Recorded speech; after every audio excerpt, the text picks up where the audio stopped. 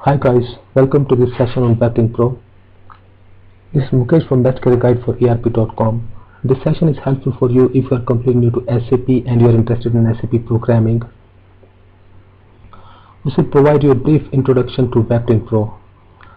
Dynpro is the new UI technology from SAP available on SAP Network Platform. SAP plans to replace its classic SAP GUI technology with Dynpro in the long term. Don't be overwhelmed by the term Dynpro. Dynpro stands for Dynamic Program to indicate the fact that SAP screens are basically dynamic programs having business logic inside them. This is the structure for our discussion today. We'll start with the classic SAP GUI technology along with its drawbacks, and we will move ahead with the launch of Dynpro as a part of SAP Network Platform, and then we'll discuss the development environments available for building Dynpro applications. Finally, I will demonstrate a small Dynpro application which fetches data from the backend SAP system and displays it in a web browser window. For those of you who have never seen an SAP screen before, this is it. You need to have a software called SAP GUI installed on your machine.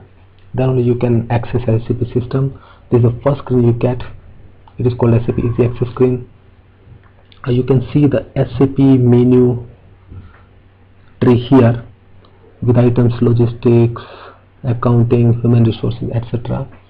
You can access the functionality available in SAP system from here. Alternatively, you can type a shortcut name called transaction code in this input field, and that functionality of transaction will open in this user session. Like I have opened the material details for material code P-400. This is called material master in SAP system. It has many views like basic data 1, 2, classification, sales, MRP, warehouse, etc. etc. You can see the description of the material here, the base unit of measure, gross weight, net weight, volume, etc. SAP screen, in this case material master, not only displays the data from the database, the screen also has the business logic behind it. For example, if you want to edit display base unit of measure, you will enter a new value and SAP system will validate that value and check whether this is acceptable or not. So in case it is acceptable and you save it, the SAP system calls the update routines which will update this data into the database. So this SAP screen not only has the data but the processing logic behind it, and this is one of the major drawbacks also. Suppose if an application software outside SAP system wants to access the functionality of SAP system, it has to enter the SAP system through these screens.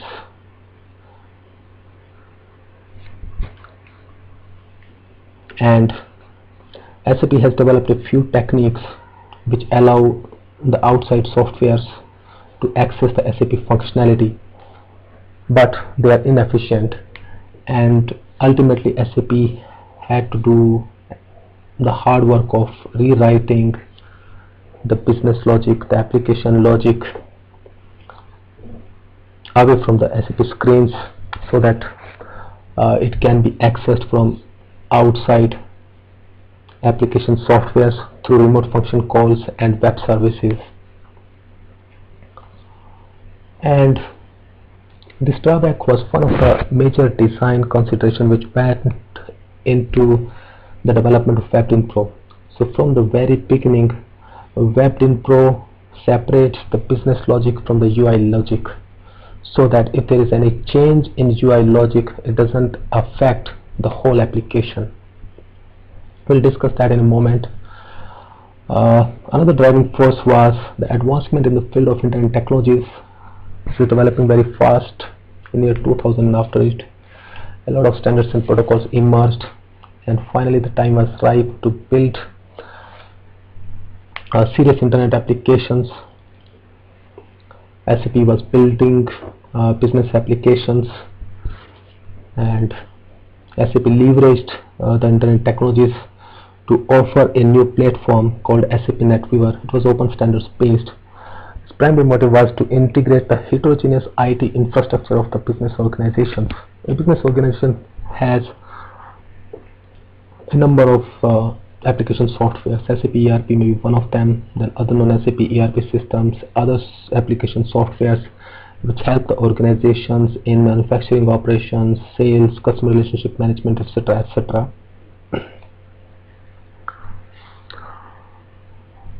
SAP NetWeaver aimed to provide a platform for these applications so that they can talk to each other, they can access the functionalities within each other to reduce the total cost of ownership of the organizations. SAP NetWeaver was launched in 2003 and was named SAP NetWeaver 2004 after the year of its general availability in the market. First WebDypro for Java was launched as a technical component of SAP NetWeaver 2004. 3 years later, WebDypro for ABAP was launched in year 2006 with SAP NetWeaver 2004S, the next version of SAP NetWeaver.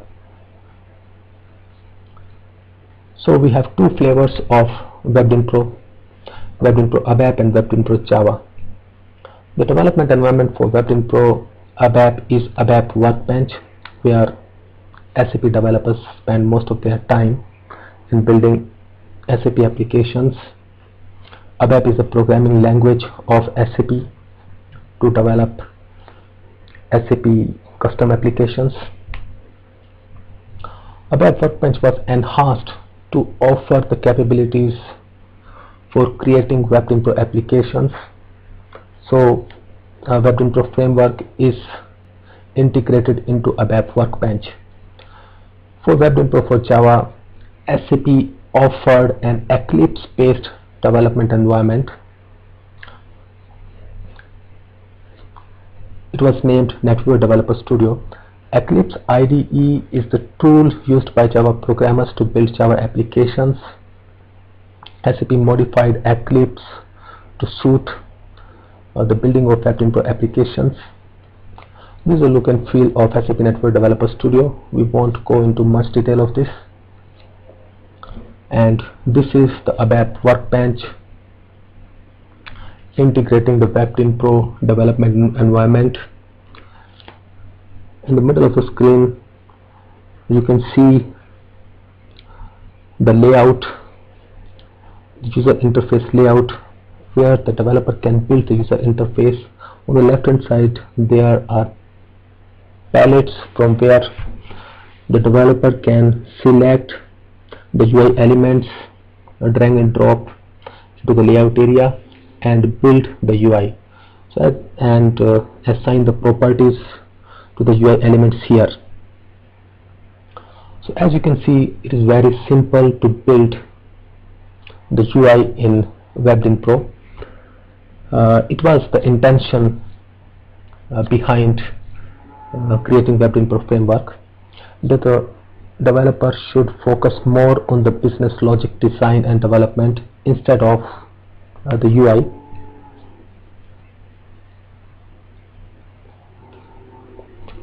This slide shows you the mechanism behind WebDypro framework, how the WebDypro framework renders a view on the client. WebDypro technology is client independent, which means you can access WebDypro application on your personal computer, laptop, mobile device or any other handheld device with the right capabilities. Once you build and compile a WebDypro application, the framework creates a metadata of the application, an XML description of the application. During runtime, when the client, say a web browser, requests the application from SAP server, the framework selects a suitable rendering engine based on the capabilities of the client, a web browser in our case. The rendering engine receives this metadata or XML description of the application and generates a code in HTML and JavaScript to suit the client, and the client displays the UI. So till this XML description, it is independent of the client technology. The metadata is in the XML format. It doesn't have any HTML JavaScript code, and it's the rendering engine which builds the UI part of the application from this description. So suppose a new client comes on the horizon in future, SAP is confident that it will develop a new rendering engine for this new UI client, and without any modifications or compilation of the present WebDypro application, those applications can be accessed by the new client. So that's a great advantage. The customers will have the rendering engine from SAP, and their current WebDypro applications will be used as they are, even if the UI technology changes. This is the small WebDypro application which I built. It is based on flight data model. We can go through the details of the flight data model on bestcareerguideforerp.com. This application has input fields: city from, country from, the city and country of departure, and the city and country of arrival. And once you click on search flights, the application fetches data from backend SAP system and displays in this table. So this screen shows the data fetched for your selections, fetched from SAP system, and it is displayed in the web browser. It can be accessed on any other SAP client, any other client also, since the WebDypro is client independent.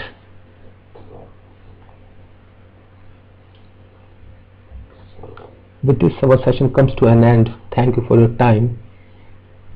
Hope you enjoyed this session. I'll see you in my next video. Bye bye.